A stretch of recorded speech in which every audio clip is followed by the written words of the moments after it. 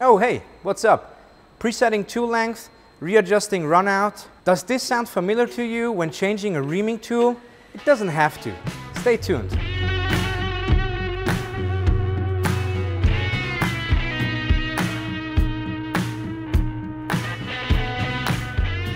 Welcome to another episode of Gianni's Tooling Time. I'm Gianni, Director Sales Tools here at Urma. And today we're talking about changing an insert, especially on the RX tool family. Changing an insert on the RX system is as easy as it gets.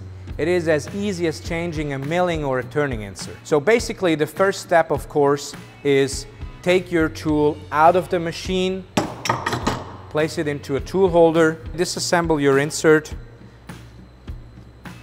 and clean your interface. This is the most important thing. And on the RX Small, we even provide you with a cleaning clay. So we got you covered. Just use the cleaning clay to clean your interface, put it back in the box.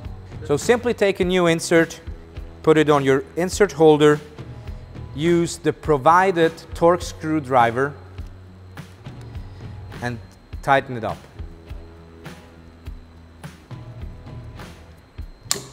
You don't have to reset your tool length, you don't have to reset your run out again. So, and on the RX Medium, on the cylindrical shanks, it is the same deal.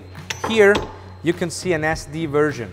The SD stands for central clamping screw. Simply untighten your screw and remove your insert. Then, of course, clean your interface. Simply use your air gun to blow it off and get it clean. After that, take your new insert and put it back on again. And here it comes, a pro tip.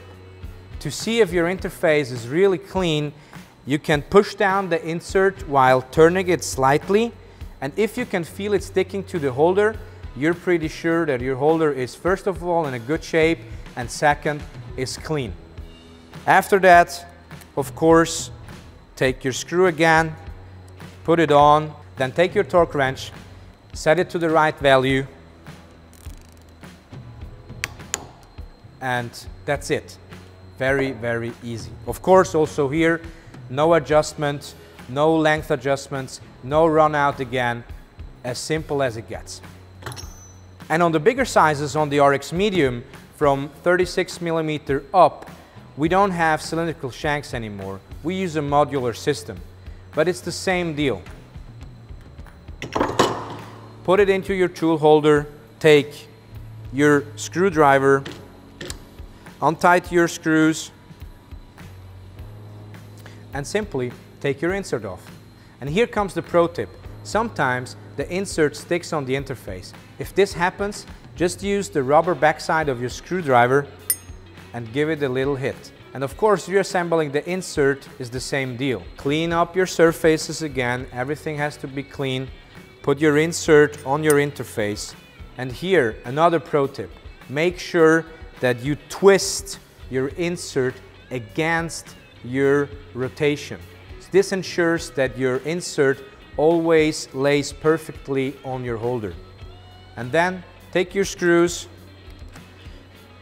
screw them back in, and of course, as always, recommended, torque them down. So that's it for today, guys. Thank you very much for watching. And again, if you want us to talk about a specific topic, let us know.